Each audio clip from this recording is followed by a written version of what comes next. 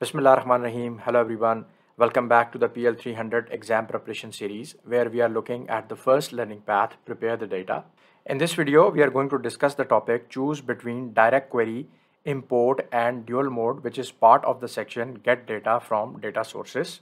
In the previous video, we had a detailed look at some of the options related to the tables and columns inside the data view or the table view of Power BI desktop, and there I highlighted a point that we are going to discuss the table storage modes. So we are into this table storage mode topic, direct query, import and dual mode.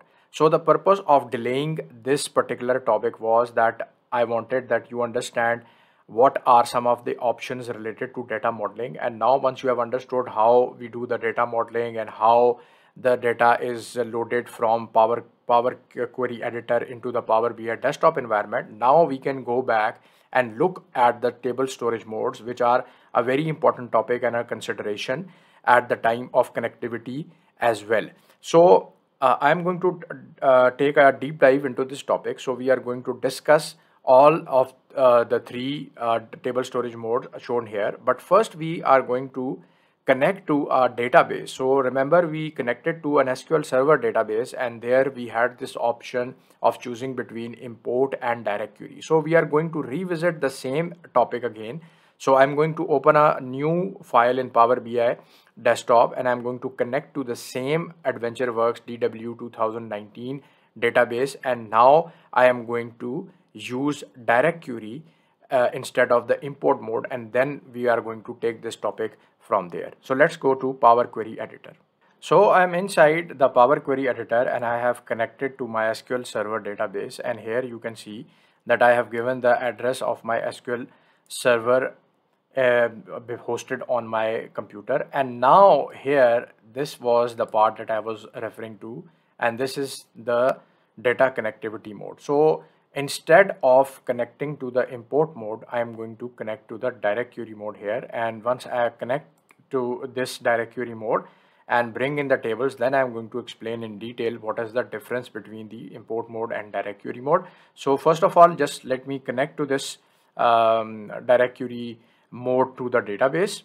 So after a few seconds, I can see that all the databases which are inside my SQL Server instance on my computer have been shown here. So I am going to import a few tables inside the Power Query now. So I'm going to first select dim customer, then I'm going to click on dim date, then I'm going to click on dim employee, then I'm going to click on dim product, then dim product category, then dim product subcategory, then I'm going to click on dim sales territory, and then I'm going to bring in the fact internet sales. So now you all already understand what is data modeling. You already have seen, we have seen two examples where we have seen the data modeling, what are the dim facts table and what are the dimension table. So here the name actually clarifies that what is the type of the table. So I'm not going to go and explain the dim and fact part here. So I'm just going to click on OK, and I'm going to bring all these tables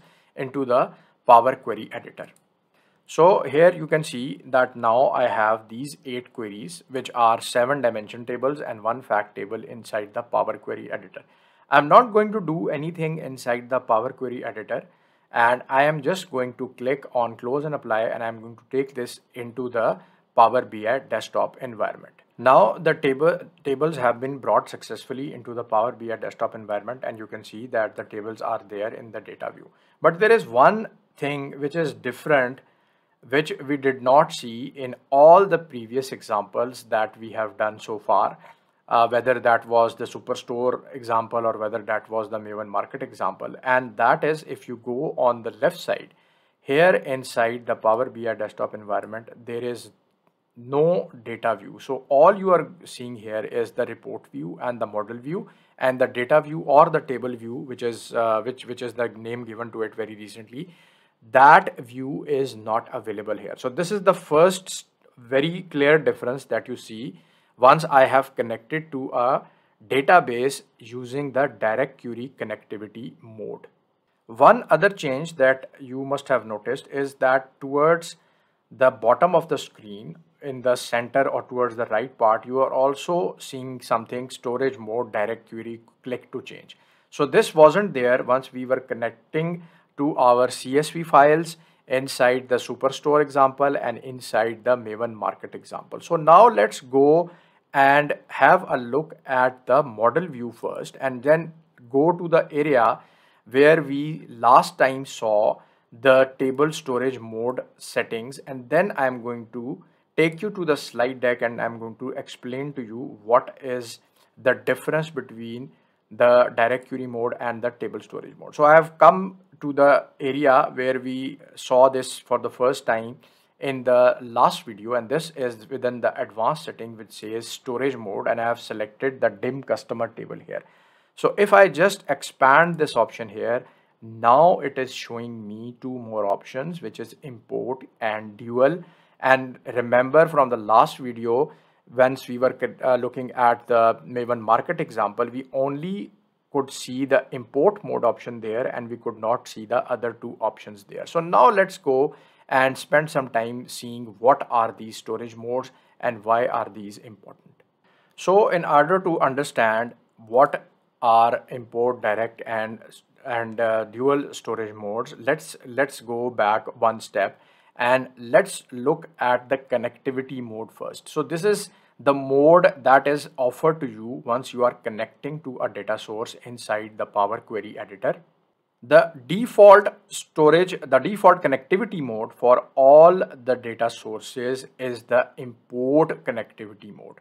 So most of the data sources that we have seen so far, like we have seen SQL, like we have seen the CSV files, like we have seen the Excel files, like we have seen the JSON files. So all these data sources just have the import mode as the only option available inside the Power Query editor. You cannot connect to a CSV file in direct query or in a live connection mode. Then there are certain data sources where you have, in addition to the import mode, you also have the direct query mode. So all the relational databases, or at least most of the databases that you are going to see inside the Power Query editor, they allow you to connect to the data source in another mode, which is the direct query mode. Like we are seeing in this example in this video, we have connected to the SQL Server database using the direct query mode. Then there is another connectivity mode which is just available for the analysis services data sources. So there are two types of analysis services data sources: SQL Server Analysis Services and Azure Analysis Services. I'm not going to go into the details of analysis services in this video, but just remember that there are two types of data sources. One is called the SQL Server Analysis Services, or SSAS, or the Azure Analysis Service, which is called as AAS. These data sources give you the option to connect through live connection. So these are the two data sources. Then there is another thing that we will explore once we are into the Power BI service, is that once you have done your development work inside of Power BI and you publish your Power BI report into the Power BI service, then a data set is created. A data set is created inside the Power BI service, and you can also connect to the data set, that particular data set, through the live connection. So either it has to be an analysis services data source or the Power BI data set, which you can connect to in the live connectivity mode. We are going to explore this live connectivity mode in the last learning path, which is the fourth learning path.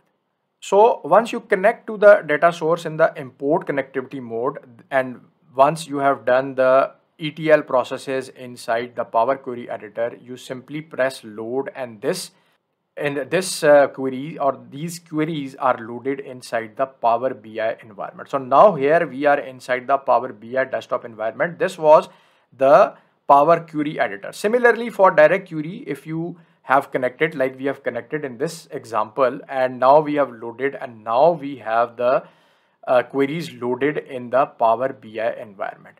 So now here is the part where we can go and we look at the table storage mode. So here we have DirectQuery and import. And here you are also seeing something which is inside this box, which is actually representing another thing which is called as the composite model or a mixed model. So remember that once we bring the tables inside the Power BI environment, inside the model view, we are actually building a data model. So if you have queries which are coming from two different type of connectivity modes. So if you have few tables which are coming from import and at least one table which is coming from a DirectQuery data source, then the model that you get is called as the composite model.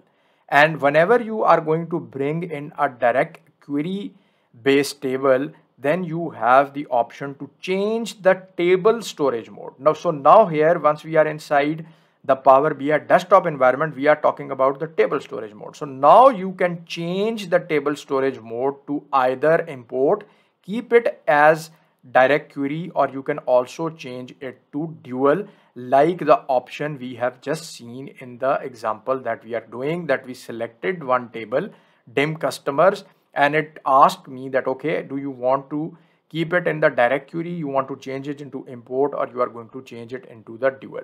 So these are the three table storage modes which are available inside the Power BI desktop environment inside the model view, but it is only available for the DirectQuery. If you have brought a query from the Power Query editor in the import mode, then the default table storage mode is also import. So just remember this, that this option is available only for DirectQuery. And if you change the table storage mode, like we are going to do in a few minutes, then the data model that we are going to build is going to be a composite or a mixed model.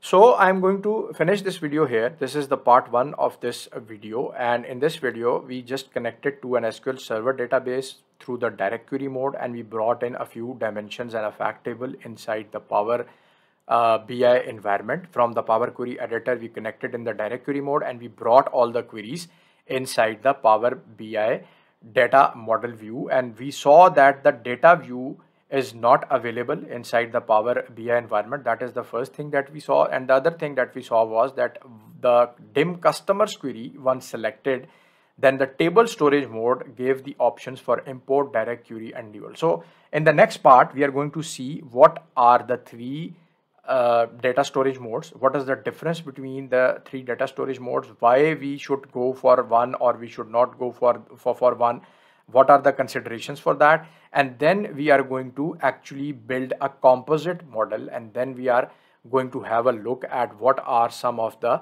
features of that composite model. So that's all for this video, and I'm going to see you in the next part of the same video.